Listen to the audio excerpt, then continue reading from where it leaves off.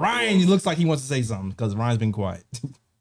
Yeah, well, I mean, since y'all just wanted just to make this a whole Thibs conversation, I did want to ask something about Thibs because I feel like this is what some people forget about Thibs because usually when people talk about development, when it comes to Thibs, people are always pointing at the young players like IQ, Mitch, RJ, Grimes, etc. But I think what people leave out a lot of times is that Thibs has also developed Julius Randle, and he's also developing Jalen Brunson this season, because if you look at it, when Julius Randle came to the Knicks that summer, I think back in like 2019, 2020, whichever year he came, Julius Randle was not an all-star player. He was a good player. Yep.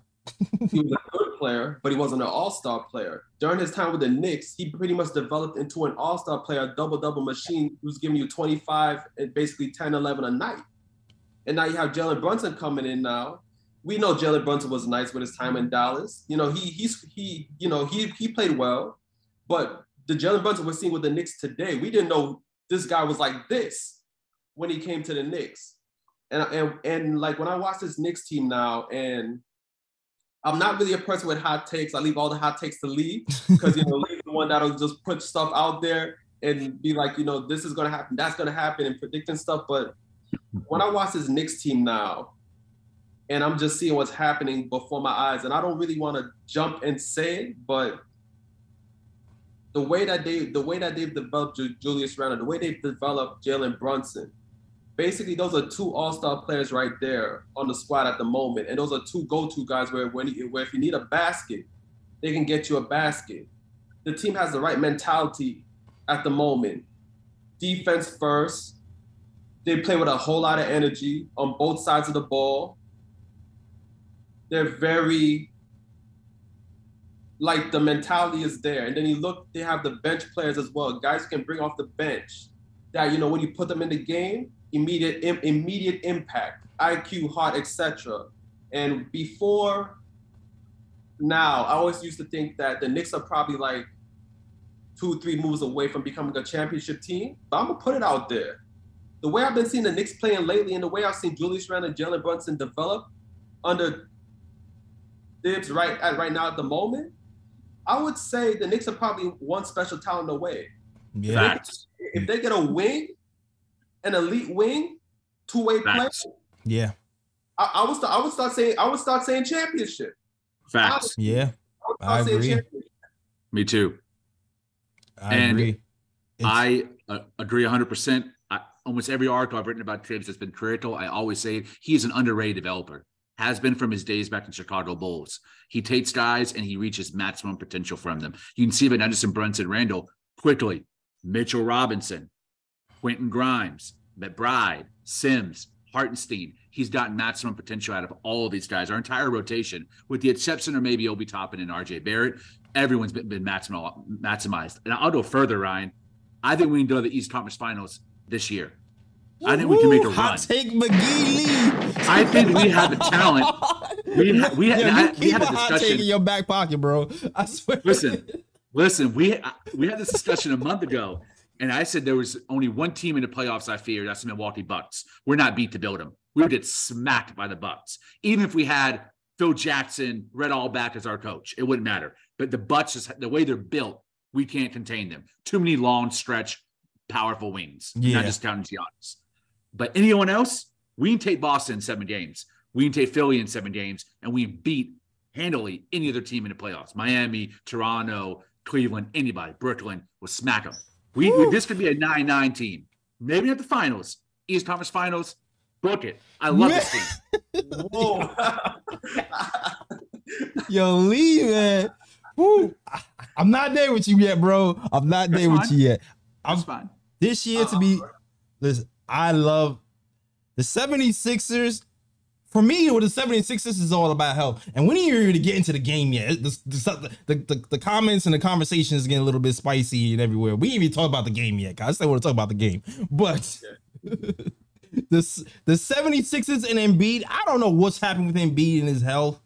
But there is nobody on our team to really match with Embiid to me. So that's the thing that I'm worried about with Embiid. The Celtics, I'm still worried about the Celtics because of their versatility or scoring big, small, stretch fives, all that. Everybody else, the Bucks, those are the only 3 teams I really fear in the East. I feel like every other team, especially since the Nets have left town, I think we have we can beat every team, pretty much, for sure. In my mind, we got super chats to contend with too. But I hope you're feeling the conversation. If you like the conversation for so far, the like and subscribe button is right there. Do that, please. Do that, please. All right. It's going to help the algorithm and push us to the top. We talk basketball. We talk our opinions. It's not always popular. Sometimes I'll be on my island by myself. Sometimes Lee be on the island by himself. But we talk ball and we do it the best way we can with trash talking, analytics, and everything in between. So shout out to you guys who love the KT show and are feeling this winning streak in the debates going on right now. I don't know if I cut you guys' train of thought off if you want to get something off. Well, I mean, we could pretty much get into the game, honestly. Okay. We can do that. Wait, Ryan, how far can the Knicks go in the playoffs? Tell me right now. I gotta know. Right now, I'm thinking second round. Right now, I'm not Eastern Conference Finals yet. I think second round.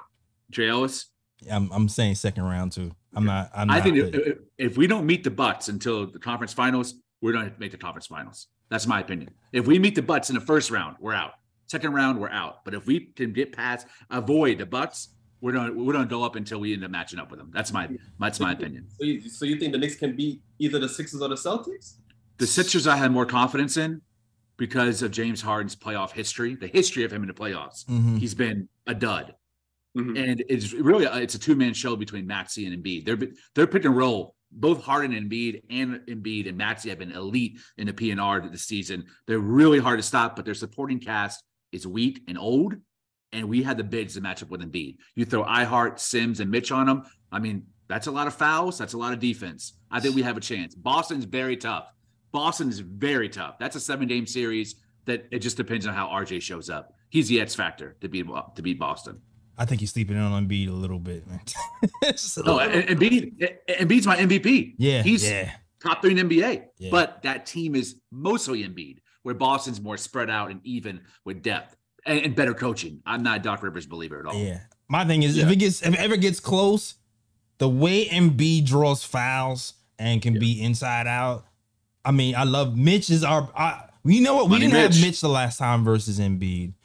Mitch plays in the best on a team, in my opinion. But if the refs get a whistle happy, and that tends to happen with Embiid, who's the top of the leagues in drawing fouls, we're in trouble. We're in massive trouble. Because then we have to then lean on Hartenstein, who's a hackathon, and Sims, who gets cooked. So I think Tom Thibodeau can outcoach Doc Rivers in a playoff series. I said it. I think he can. I said it. I mean, you know what? I'm not even gonna hit the gunshots. I can see that. Yes. Yeah, I can see it too. And to be honest, like the only thing that worries me, like JL said, the only thing that worries me about the Sixers is Embiid. Embiid's gonna be a problem matchup, but as for Harden and Maxey, I think the Knicks can shut down both of them. Amen, brother. Yeah, amen. But it's Embiid is the issue. It's Embiid. That's the issue. Yeah, the Knicks have a shot to shut down Harden and Maxey for sure. Embiid though, and Maxey, I don't know, man. He can go either way, man. He can go either way. I'm more confident in shutting down Harden than Maxey for a whole series, to be honest with you. Here's my last comment. Okay. There's not a single head coach in the Eastern Conference that's in the playoffs that I'm worried about. But I'm not the biggest Tibbs fan, but I think Tibbs can go toe-to-toe with any coach in the playoffs right now in the Eastern Conference, including Bud, including Doc, including Mazzulla, any of them. There's not an elite coach in the East like there is the West. The West has a handful of Ty Lue, Mike Malone, Tate. Now you're right. You're right. I can see that. I can definitely see that for sure. Salute to the chat. Let's get to these super chats real quick, man. Let's get to these super chats real quick. We got a couple of super chats. First and foremost, we got a $1.99 super chat from John Baines. It says Randall underrated in the league career year. We're going to talk about Randall. Trust me. We're going to talk about Randall specifically today. So stay tuned for that conversation. Shout out to Tony Banks, who gives a $15 super chat. Shout out to you, Big spender. I says this is developing into a championship team. There is no dominant team in the league. And I agree with you. I agree with you. Yep. This is why when people were like, oh, this is a mid team. Oh, these wins don't mean anything. I didn't agree with any of that because, like I said before, foundation building. You have to walk before you crawl. You have to develop habits. You have to learn to win close games. You have to learn your role. We have a lot of young guys, 7 to 8 young guys who are still on their rookie contract or just started their second contract. Those guys have to develop. Those guys have the opportunity to develop during this season. So we're not done. Roles aren't done. We're not done. There's still more room for growth with this team. And hopefully we're going to be hitting our peak really soon. Because I still feel like we're peaking a little bit.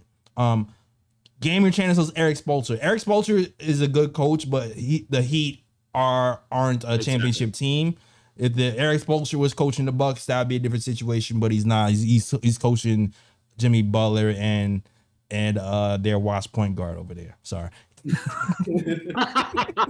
They might not have the play in, to be honest. Yeah. And Bam yeah. Adebayo. But yo, speaking of taking the next step and things we missing in the elite wings, let's have this conversation about the bod mod himself, RJ Barrett. All right.